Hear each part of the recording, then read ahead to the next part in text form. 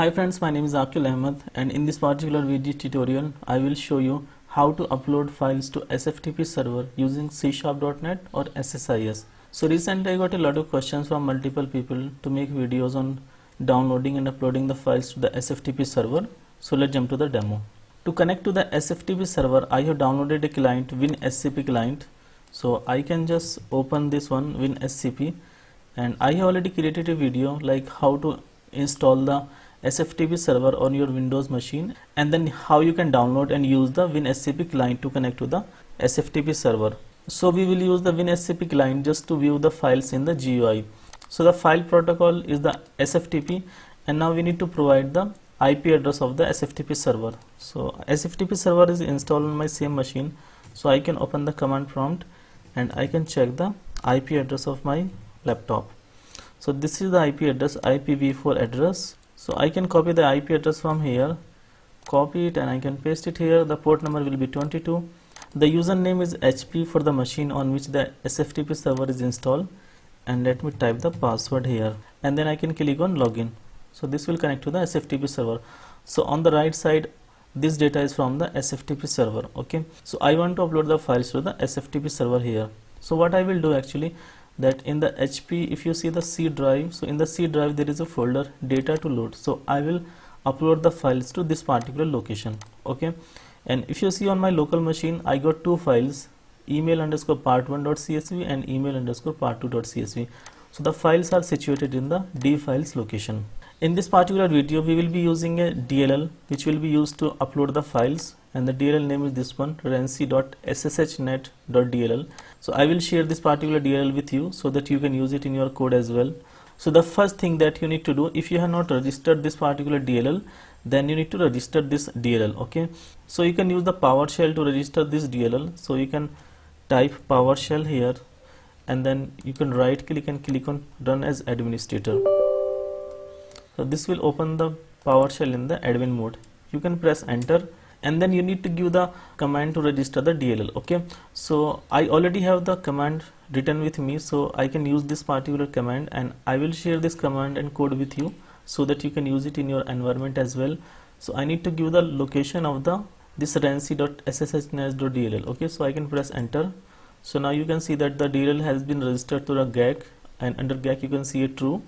So this DLL has been registered, and now I can close this particular window and I can open the D files location. Okay, now what we need to do, I will be creating a C# console app here just to show you how we can upload the files to the SFTP server, and you can use the same code in the SSIS package as well in the script task. In my last video, how to upload the files to the SFTP server using SSIS or C#.net, first I created the C# console app, and then I showed you that how you can create the new SSIS package, and then how you can copy the code from the C# console app to the script task in the SSIS package. In this video I will just create the C# console app, and then I can show you how you can just upload the files. Okay, and you can also call the C# console app. If you can just rebuild the solution which will generate an exe file, then you can call the exe file in the SSIS package using the execute process task. So first of all, let me just open the Visual Studio here, and I will try to create a C# console app here. I can click on create a new project, and I can select console app here, click next. From the location I will select .NET app, and then this will be the solution name, how to upload files to SFTP server, and then I can click on create. So this will create an empty solution for me where I can write my code. The empty project has been created. Now I have already written the code, the method to upload the file to the SFTP server, so I can just copy and paste the method here.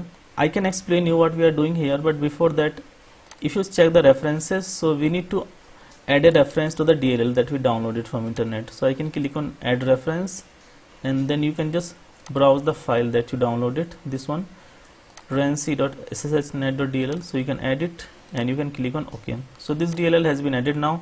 Now if you click on SFTP client, so it will show you show potential fixes. So you can select using rency.sshnet. okay, so this DLL has been added, the using statement has been added in the top, and now for the directory and for the file stream we need to use the system.io. so we can click on using system.io. so this one has also been added. So I think our code seems good now. and we can call this particular code inside the main method. Okay, so let me explain you what we are doing here. It's pretty straightforward. So this is the IP address of the SFTP server, and this is the port number. As you know that SFTP server uses the port number 22, and this is the username of the machine on which the SFTP server is created, and this is the password for the HP user. Now we want to upload the files to this particular destination folder. So if you open the WinSCP clients, so here you can see the path /c:/data to load /.